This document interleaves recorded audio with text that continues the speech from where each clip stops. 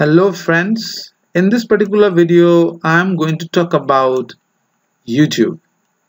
Well, we all are very much addicted to YouTube, so I thought of making a small video where I will be creating one app, and that app will be fetching data from triple zero web host in a form of a JSON, and that JSON parsing will be done, and finally it will extract the exact URL, and then it will activate that URL in the form of a video player in my application. And you can see it's getting rendered right now. So finally what happened is the application will get launched very soon. So in this particular video we will be covering up at first that you have to create one account in the website called console.developer.google.com. okay, well, in between, let me just see, the thing didn't work out, so let me just give a stop the emulator and let me run the emulator once again, and definitely it will get executed next time. So over here I have to create one project reference. This is very much required for generating an application related to YouTube. So over here, if you click, this is my current application that is going on. You have to create one new project over here. It's very simple. So once you have created a new project, right now I'm working on this particular project. That's the reason there is a tick mark over here. I'm very sorry to say that I cannot click this credential option. Let me just check out over here. I cannot click still it is not getting displayed. This is something, this is what I have seen, that at time the emulator creates a problem, Let me keep on trying. Some point of time definitely it will get worked. So I cannot click the credential because this credential will provide me an API key which I need to associate in my application. So if you click this one, you will get a dialog box over here, wherefrom you will be copying the API key, and that you need to embed in your application. In fact, I did this in my application as well. For that reason, what I have done is that I have created one class file called configure, and inside that configure I have created one variable, and within that variable I have pasted my API. So I'm sorry to say that I couldn't show you that API over here. Okay, I think I have to close the emulator and then try out once again. Okay, this is something what actually happened at time. Okay, I'm sorry for this interruption. Okay, so for particular YouTube display, you need to create one special widget. Okay, that particular widget you will be getting it through this particular namespace. When you add this namespace, you will be getting it. So the widget is right over in my XML file. So this is the widget I'm talking about. YouTube player view. So this is the special widget which you need to add in your project. Then only you will be able to view your video right within this particular component. And this particular ID I have associated in my main.activity.java. I'm sorry, I have to close this configure because, as I said, inside this I have my API key. Okay.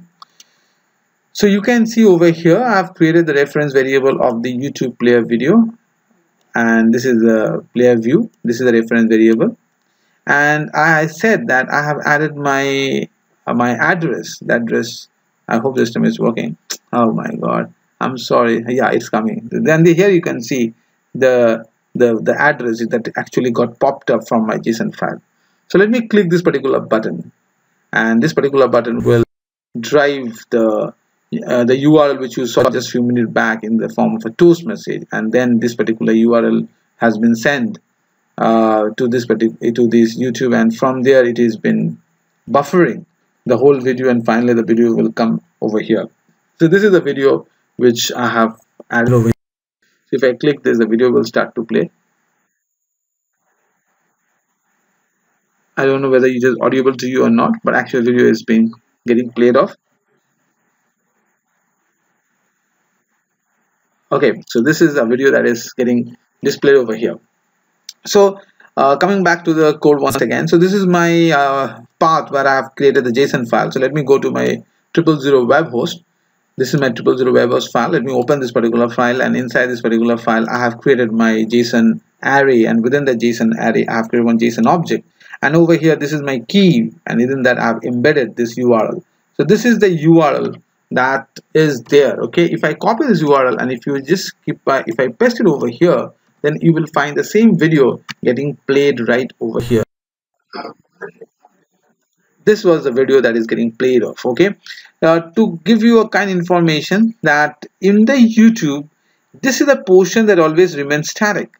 This is something that is very dynamic. So if I click some of the video, you will find that this portion will actually get changed. The rest of the portion is actually stays this very same. Okay.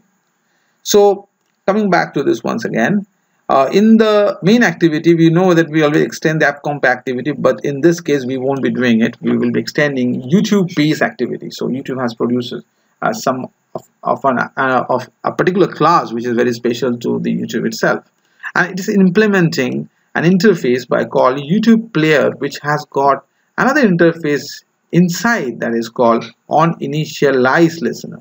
The moment we'll add this interface, immediately it will give you an error message because this interface has got two abstract methods which I need to override, which in fact I did it over here. The abstract method is called on initialization success and on initialization failure. So these two abstract methods are there. Okay, I will tell you the body of this method, nothing to worry about it. So let's get back to this. Since I already said that I'm using the JSON in the form of 000 web host where my page is web service is residing, so I need to create a reference variable where the data will be getting stored in the form of buffer input stream. Okay, so here my data will be getting stored, and from there I have to go for JSON parsing. Okay, and I already said that I have a widget in my XML file, and the reference of that widget I have declared over here called YouTube player view. So this is a reference variable. I've created one button which you saw just now. If I click the button, then the video only started, and this particular button has got an on click. If you see over here, it has got an on click, so checked. So let me go to the check function. Here is my check function, but before I define the body of the check function, I need to tell you one more thing, that is, after the onCreate method gets executed, it gives a call to a method called collect data. Well, that's the method which I have created. Okay, so what is there? This is a method where actually the JSON parsing is done. So through the help of my web service, I'm creating an URL, and to the help of HTTP protocol, that URL will get activated, and I'm passing it in the form of a post method. And finally, just a few minutes back, you saw that I have a reference variable called buffer input stream where all the data is getting saved. Okay, so here it is. So that is a portion of connection, and after that we have to fetch the data from this particular reference variable, and for that reason I'm using input stream reader, buffer reader, and eventually I'm using a string builder, and finally the string builder will pass the data to a string variable that is called result. So you can say the entire data is right over here. So this data, I mean to say the whole entire data, now I have to go for JSON parsing. So I have to create a JSON array, and within that JSON object is there. So if you see the browser, if I come over here, so this is my JSON array. Within that I have a JSON object, and in that I have got a key which I need to extract. So I'm extracting the key whose name is URL, and I'm storing into a variable called URL. So this particular variable also is a string tag which I've declared at the very beginning. You can see right over here. So this string variable is the variable that actually contains the address. Okay, and I have given the call to the method on the onCreate. That means before I do anything, the variable URL already got initialized, and that's a very important thing. Okay, because the moment I will click the button, it will give a call to the check method. The variable initialization has to be done, and that is what I did over here at the very beginning. You saw. Now the method is initialized. It's a call that is a YouTube view widget that we have already declared at the top.